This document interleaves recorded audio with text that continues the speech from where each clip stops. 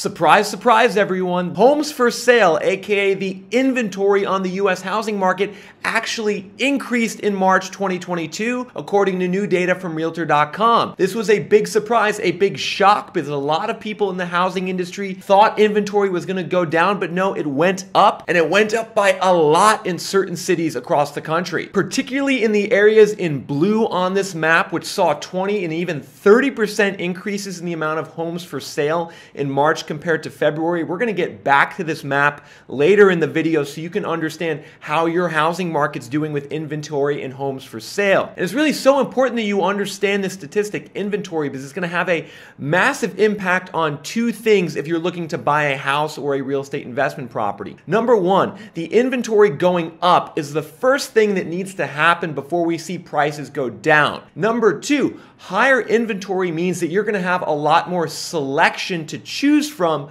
when you're going to buy a home. So increasing inventory levels in homes for sale is great news for you as a home buyer on those two fronts. And as I said before, it's happening in certain parts of America first. For instance, if we zoom into Northern California around the Bay Area, we can see a lot of blue, meaning that there's more homes on the market today than there were a month ago, according to this data from Realtor.com. Specifically, San Francisco had a 21% increase in inventory. San Jose had a 22% increase in inventory. And then a market like Santa Rosa had a 30% increase in inventory. And the fact that we see so much blue around this area of Northern California is a sign that this is a part of the country that's going to experience the housing crash first. Meanwhile, another area of America where we saw a big increase in inventory month over month was the mountain states of Colorado and Utah. You can see a lot of blue around Denver, a 22% increase in the amount of homes on the market month over month, as well as Boulder,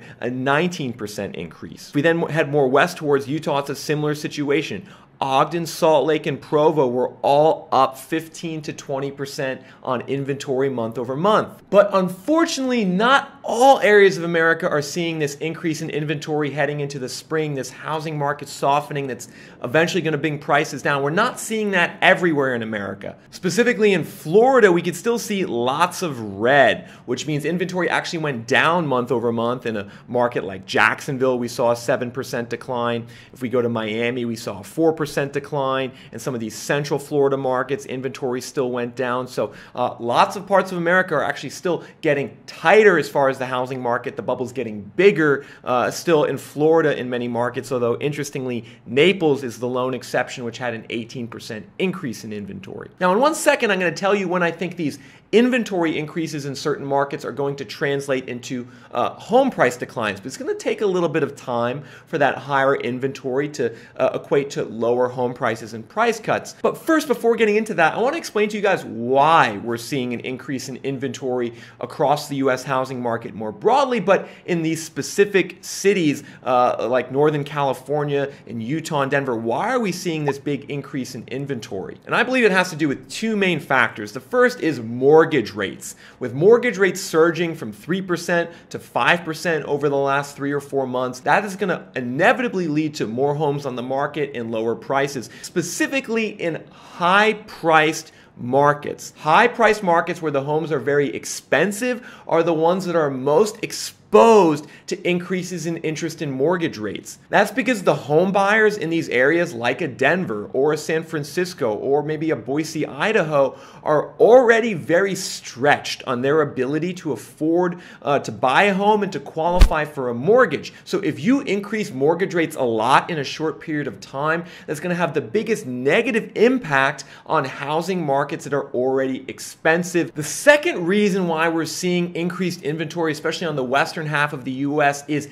demographic and migration trends. The western half of the U.S. has actually lost people for the first time in 2021 due to pandemic migration. Lots of people left California, but lots of people also left places like Utah and Colorado. You can see that outlined on this graph where we're taking a look at the aggregate domestic migration by year in different regions in America, the South, the West, the Midwest, and the Northeast. And you can obviously see the South is always kind of the domestic migration leader, but the West Coast normally is pretty good, attracts people, a lot of people move in, but wait a minute, in 2021, 145,000 people moved out of the West Coast, which again includes California, Idaho, Utah, Washington, Oregon. This is all on the West Coast, according to the U.S. Census Bureau. And this region actually lost the most people it ever has, going back 3 decades, according to U.S. Census Bureau data. And interestingly, the West Coast actually lost more people than the Midwest in 2021. And so this double whammy of higher mortgage rates and outward migration is going to be very problematic for the western half of the U.S. in terms of real estate. And it's why I believe the housing crash has actually already started in these areas of America, because actually not only over the last month, but over the last year, housing inventory is up in a lot of these areas. There's more homes for sale today than there were a year ago. And you can see that evidenced on this graph, which is tracking the markets with the biggest year-over-year increase in inventory, according to Realtor.com, comparing March 2022 homes for sale to March 2021 homes for sale. And well, what do you see? Boise, Idaho is number 1 with a 63% increase in homes for sale year over year. Then we have Provo, Utah, Ogden, Utah, Riverside, California, Colorado Springs, Tucson, Fresno, Stockton, Bakersfield, Sacramento, Spokane, Austin,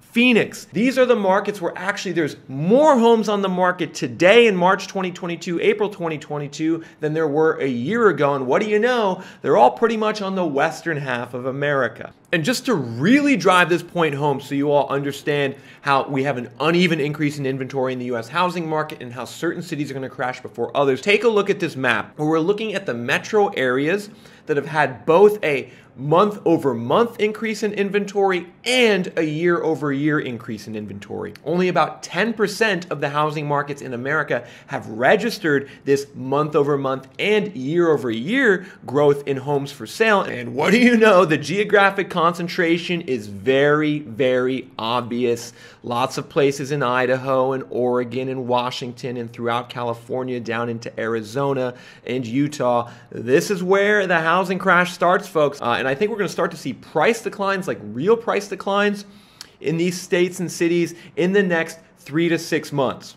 In the next 3 to 6 months, I believe we're really going to see a lot of price cuts in these markets in red. Now, interestingly, there's a couple other pockets here in America that deserve worth mentioning. We can see both Killeen, Texas and Austin, Texas are up year over year and month over month on inventory, as is this interesting pocket of metro areas in Tennessee, Georgia, and Alabama. There's a kind of pocket ranging all the way from Knoxville to Atlanta to Birmingham to Nashville, where we have a lot more homes for sale, a lot more inventory, as well as parts of the Midwest. You can see Detroit, Michigan, and Flint, Michigan are up. Certain parts of rural Ohio have more homes on the market, as well as rural Indiana. I don't think we're going to see a massive crash, so to speak, in these areas in the Midwest, but we could see some softening in these markets over the next couple months, which would be good news for you as a home buyer if you're in Ohio, Michigan, or Indiana. Now, before signing off, I think it's very important for me to mention that inventory, while it's gone up over the last month in many parts of America, is still historically low